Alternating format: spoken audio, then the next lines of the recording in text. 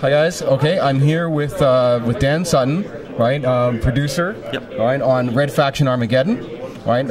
So, anyways, just wanted to ask you a few questions about it. Absolutely. So, for one, what can you tell the MS Xbox World community about Red Faction Armageddon, and how is it different from its predecessor? Oh, absolutely. One of the big things we've done is we try to enhance our destruction engine in the game. Destruction is the big thing about Red Faction. We want the user to have an experience that they can't have in other games. And what we've done is we've enhanced our geomod system to now really accommodate a lot of really cool destructible weapons in our game. So, for example, we have the magnet gun in our game. That's one of our coolest weapons, where basically you can throw a magnet at one target, throw a magnet at the other target, and they'll go colliding together.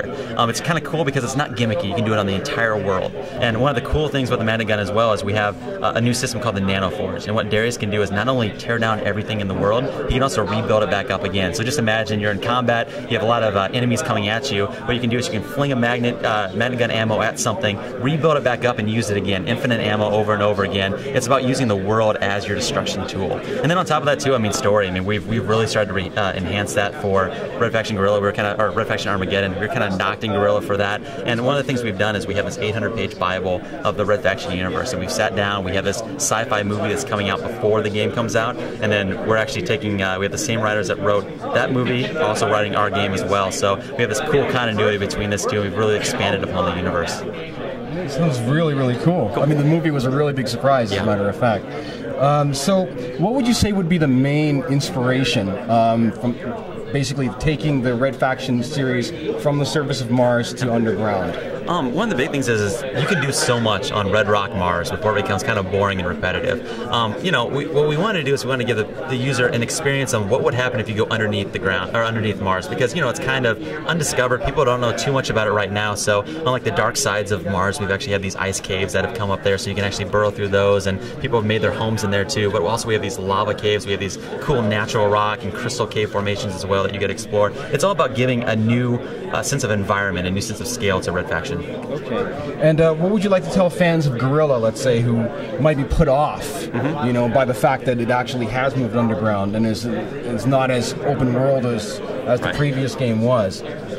Oh, I think the biggest thing is, we know what our fans like. We've heard a lot of the stuff too, and people get kind of worried about that too. But once again, you still fight on the surface. You actually are pushed underground, but you still have surface combat as well. It's just we've taken a lot of the fun things from Guerrilla, a lot of the fun things that our fans have said, and we've made these things just so much more better. I think once you pick up the controller and play the game, your worries will go completely to the side. So, is Red Faction Armageddon still going to be an open world game, or but underground, or will it be more mission based? It's a lot more mission based. It's a lot more focused in here because we really want to tell a story and tell you about the universe more. Sorry. Oh, no problem. In Red Faction Guerrilla, we wanted to give them more of a scale. We went from linear to open world to kind of give them a scale of what Mars is like. Now we're kind of getting a lot more focused. We're showing you hey, here's a cool story. But also, if you like the open world gameplay there too, we still have stuff like collectibles. We have a lot of really cool side things that you can do in the game as well. So we don't want people to be worried about the fact that we've gone to linear. We've forgotten about a lot of that stuff. Okay. Will they be backtracking at all, or not so much backtracking. There are a lot of collectibles, and you have to basically tear down the world around you to gain salvage and gain your upgrades in the missions. Okay. Cool.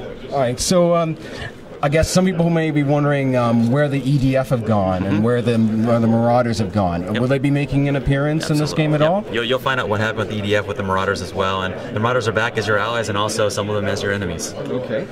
All right. And have the traditional remote mines gone away? No, we couldn't take those things away. So we've enhanced a lot of the weapons from Red Faction Guerrilla, but we've also added kind of our new take on those as well, kind of made them better. And then we've also added a lot of new weapons in the game too that just take advantage of all the cool destruction we have in the game. Right. So what kind of changes can we expect for multiplayer? For multiplayer, we can't talk too much about that right now, unfortunately. We're going to reveal that a little later on, but we definitely have multiplayer. It's exciting. We've played a lot of it. It's really cool. We have multiple modes of that, and we'll start revealing that soon. Okay, so it exists. It exists. All right, exists. Wonderful. All right. So We got a couple of tough questions for you. Okay. One, what do you think Alec and Samanya would think of their grandson? Do you think they'd approve? Oh man, it's very interesting because you'll actually dive into a little more of the Alex story and Samanya in the Red Faction Origin series that's coming out too as well. So you got to kind of figure out what happened there. But I don't know. I mean, I think Darius is very misunderstood. You find across the way that he didn't mean to betray humanity or help release this plague upon the surface, but he's kind of been tricked into doing that. So he's all about redemption, kind of taking over from his father reluctantly, but taking over in his footsteps to save humanity. Okay. All right, and also we've noticed that Darius is featured on the poster, dropping the iconic Red Faction hammer. Unresolved issues, maybe? Yes, definitely. I mean, the hammer's so iconic too that we're like, we have to bring it back, our own version of it. But there are certain things that we can't ditch from the series because we absolutely love them as well as gamers. All right. Well, I think that's all the questions that we've got, Dan. Thank you so much for your time today. We are really looking forward to playing the game when it comes out later on this year. Great. Thank you so much. Appreciate it. Thank you. You hear that?